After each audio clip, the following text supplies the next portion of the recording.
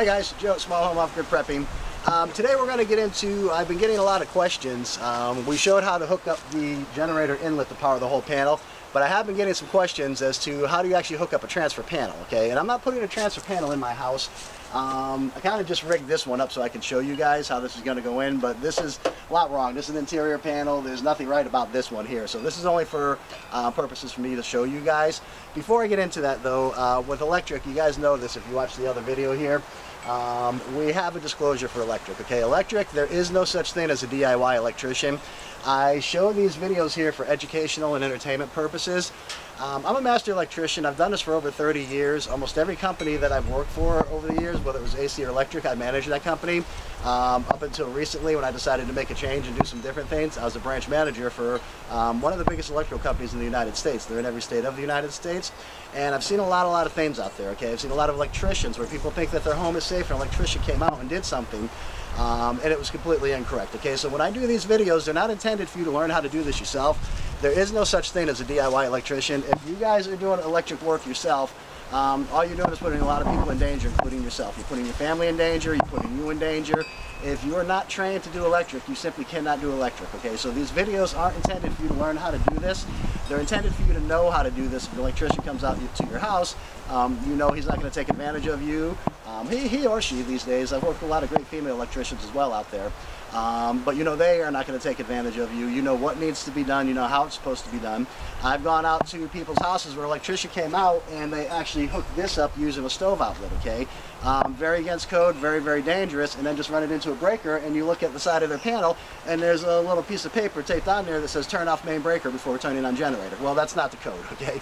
That's dangerous. That's potentially going to get a lineman killed. So like I said, these videos are for educational and entertainment purposes only. If you're an entry-level electrician that's actually working in the field under a licensed electrician and you're still learning, you're an apprentice or you're entry-level, then you can pick up a lot from these videos. But they're not intended for somebody who's got to go out and do this yourself. Again, there is no such thing as a DIY electrician. If you try to mess with electric and you don't know it, you're most likely going to get yourself killed, okay? And if you watch my first video when we put this in here, I told a story about a young guy in my area several years ago that did get himself killed, okay, trying to hook up a dishwasher that was hardwired. He had been married for 2 weeks. They bought a new house that the parents had bought for him. He was trying to put the dishwasher in, and long story short, he got himself killed right in front of his new wife, okay? So electric is not something that you can do. Again, these are so entertainment, educational purposes. So if an electrician comes out to your house, you know exactly what they're supposed to be doing. So that aside, like I said, that aside, we're going to talk about a transfer panel, and I'm not hooking this up, so I'm not going to hook it up to my panel. I don't want to put more knockouts in on the bottom, so I'll kind of explain how things here are working. What a transfer panel basically does is, the reason you may need one is certain areas, okay? This will power everything up in your house the way I did this, but you do have to turn certain breakers off. You can't run your entire house. It's a 30 amp generator that's powering up a 200 amp panel. Well, that's not going to work, okay? Basically, some areas will make you, for permitting, do what's called load calculations, which means you'll have to take the circuits out of this panel here that you want to run on the generator and move them into what's called a transfer panel over here, okay? So that's what we're going to talk about today. Before you do that, you remember our other video where we put an interlock in? Not all manufacturers will make interlocks that will attach to branch breakers like this, okay? A lot of them will make interlocks that attach to the main and the branch breaker. Cutler Hammer is one I'm very familiar with. It does have, we call it a seesaw breaker that attaches to these two, because one of these breakers will be your feeder breaker, okay? That will be fed from that panel, and I'll get into that in a minute. The other one will connect to the receptacle. So again, they cannot be both put on at the same time. And I'll show you, it's good to actually have the parts when you have an electrician come out. It's good for you to buy the parts yourself. You can save a little bit of money. Some electricians mark up parts hugely, other ones just mark them up, you know, like 30%. But if you actually look over here, where did I see this? Okay, under accessories, right over here on the bottom, it is listing the interlock. You see right here it says interlock. Okay, these are the interlock numbers. You can contact an electrical supplier. In our area, we have City Electric, and we have a bunch of them out there. That's one I've dealt with over the years. And you can actually find out if any of these interlocks here are just main interlocks, or they will connect to a branch breaker as well. So you can build your own transfer panel. You can buy transfer panels at Lowe's, Home Depot, places like that. I know Square D has one. There's a lot of them out there, but you don't need to do that. You can actually, as an electrician, over the years, the only time I ever used one of those is if a customer bought it himself. If we're coming out as an electrician, we actually build our own panels, okay? And that's what you guys are going to be seeing here today, what we've done. So I just kind of whipped this together real quick here. Like I said, it's not going to be used. I'm not putting it in to connect it. This is an interior panel. This ain't even the right panel. Believe it or not, this is a new panel. The bus bar is in good shape. It's a lot discolored here. This has been sitting in my shed for about 5 years. That one time I had some tools sitting in it and it got rusted here. So this is right now just so I can show you guys today how this will work. But what's going to happen, okay, is this is called a feeder breaker right here. And again, I'm not going to knock holes in my panel here, but I will explain to you guys how all this works. So what we've done over here is I've connected 2 wires to the feeder breaker here.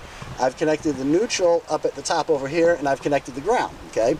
So that comes out of this pipe right over here down on the bottom, and what would happen if an electrician is putting this in your house, okay, he'll come up through the bottom right over here with these wires, like this right over here, okay? Now this red and the black that you see over here, which are connected over here, those will connect to the feeder breaker right over here, okay? That will feed this breaker over here, and that makes this panel live. That energizes this panel. So that's how this panel gets its power source, is from this breaker mounted in the main panel to this breaker over here into the transfer panel, okay? So from there, the neutral gets connected and the ground gets connected, all right? So now what happens is now we have another breaker, okay? This breaker here is just wired, and this is hanging down right over here. I just ran some wires down. That would connect over here from this breaker. That would connect to this inlet right over here, the generator inlet. Again, I'm not going to take this apart. I did do a video on this already, which just click on the thumbnail at the end of this video and you'll be able to watch that if you want to see how we installed this and how we put this in. So I'm not going to redo that. But like I said, this breaker here would be connected to this inlet, which would come down right over here, right? So what happens is the interlock will connect to this over here, and again, before you do this, make sure that you could get the interlock from the manufacturer, okay? Because a lot of them do make them for the main breaker to a branch breaker, but they don't go branch to branch. I've worked with Cutler Hammer, over the years, so I know they make one that basically, theirs are really neat because as you turn one off, if this one were on, if I turn this off, this one automatically turns on, okay? Same thing, if I turn this off, this one would automatically turn on, so you don't need to do the both of them. When this panel is being used every day and you're not running your generator, the interlock kit will have this one turned off, and then this one over here would be turned on, okay? That's getting power from your panel, and that's feeding whatever circuits you've transferred into here. So when the storm comes by, you lose your power, there will be an interlock connected to here, so you should just have to turn this off, and when you do that, this one will automatically turn on. So a pretty cool setup the way it is. Then you can hook your generator up to the generator inlet, which in this case with the transfer panel would be down over here, and that will now send power into this breaker here, energizing the entire bus bar and the breakers that are connected to it. Alright, so once this setup is basically done, you have the feeder breaker in here. The feeder breaker is being fed by this breaker over here, and this breaker would be on at all times, okay? There's no interlock that connects to this one here. This is just on at all times. When this one is turned off, the power is basically stopping. You're not back feeding into this panel over here, alright? So now what happens is you've got your inlet hooked up, you have this power being fed, this panel being fed from power. So now what you need to do is now you're going to need to transfer whatever circuits that you want to move into the transfer panel. Okay, and this is what your electrician's going to do. And as you see here, I've set up a regular breaker and I've set up an arc fault breaker, so I can kind of show you both how they work. Arc fault breakers, if you're an electrician working in the field, I've spent years, like I said, I was manager for every company I worked for. My last company, again, our office is quite big. Twice a week I did code training with my guys, and I found that very, very few electricians actually know what an arc fault breaker does. What an arc fault breaker does is it senses microscopic arcing. Okay, so what causes microscopic arcing? If this wire over here, or this wire whatever, where it makes this connection right down here were too loose, or you see here when I extended some circuits before when we put the inlet in, I had to extend a couple wires here, so this is a connection, all right? If connections basically become loose, they create microscopic arcing, and microscopic arcing will ignite the oxygen around it, and then eventually it does burst, could cause, it might just burn up the device or the breaker, but also could cause a potential fire as well. It's quite dangerous. So code these days for certain things, and you see on my panel, most everything here is arc faulted. These two didn't have to be, but pretty well everything else had to be arc faulted here. Like I said, that will sense microscopic arcing, and it will shut the breaker down. It will trip the breaker before it can actually catch on fire or cause any kind of electrical damage in there. So like I said, I've done both, okay? So now what's gonna end up happening, and I'm not gonna take this apart, but I'll show you this one over here, right? So now what I would do is, let's say this is the circuit that I want to transfer right over here. I'm going to take this wire off right over here. I'm going to put a wire nut on like this and extend the wire, okay? Now there's going to be another pipe. This only shows 2 pipes, one going for the feeder, one going for the generator inlet. If I were connecting this panel, there would be a 3rd pipe coming from panel to panel, because you cannot run your feeder circuits and your branch circuits in the same pipe. They have to be separated. So there would be a 3rd pipe basically running from panel to panel over here.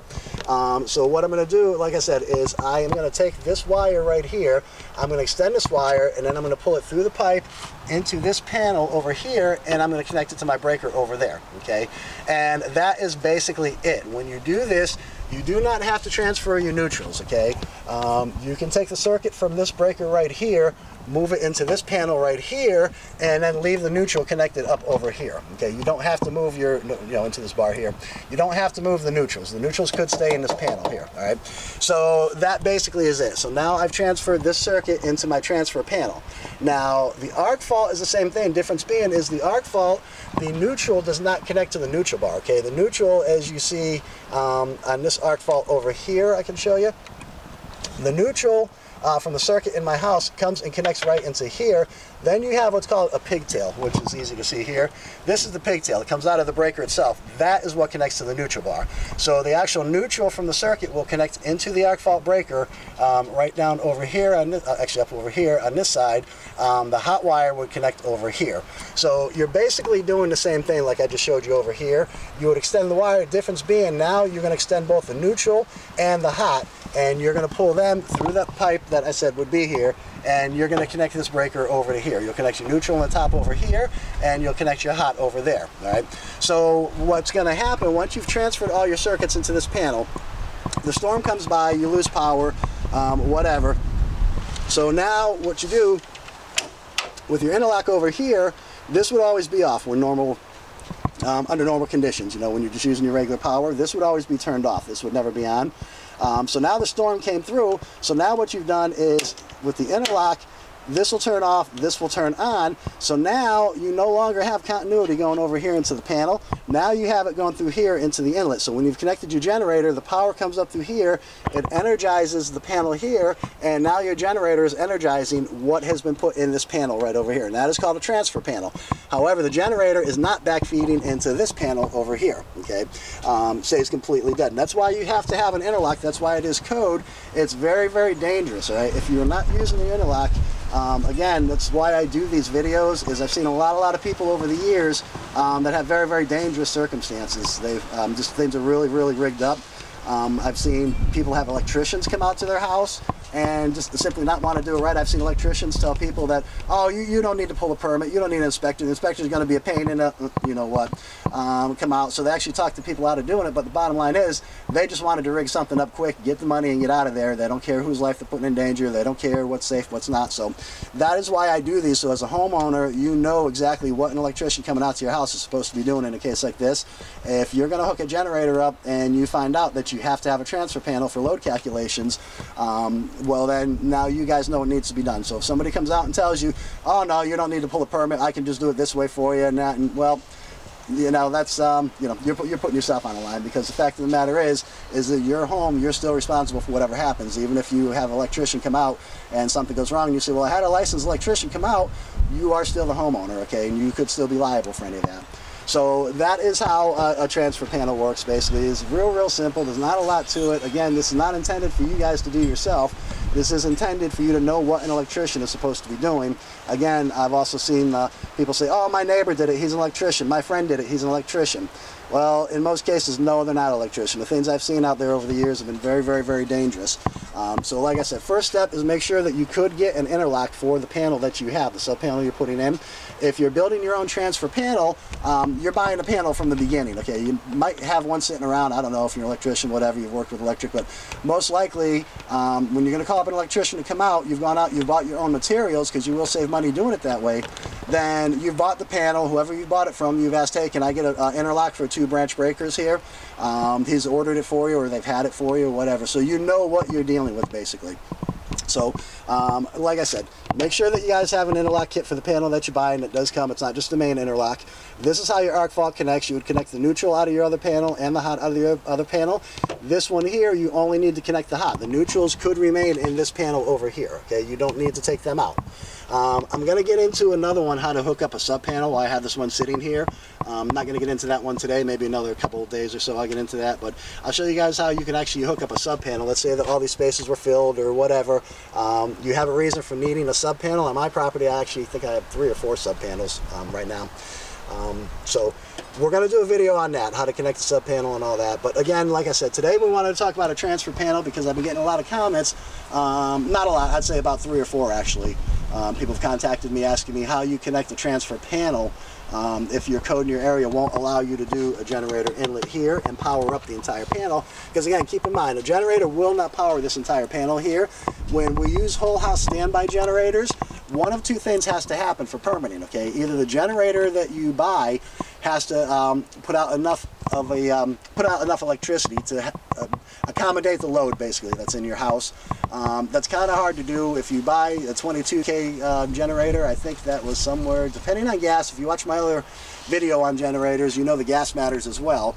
Natural gas, propane, gasoline being the highest, you will get the maximum amperage if you have a gasoline generator.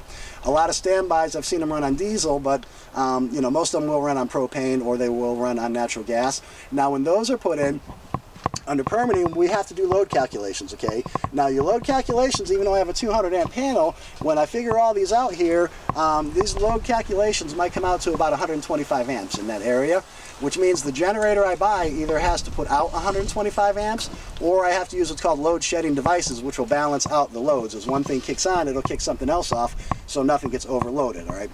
With standby generators, whole house, that is standard. You pretty well have no choice with permitting. You have to do your load calculations.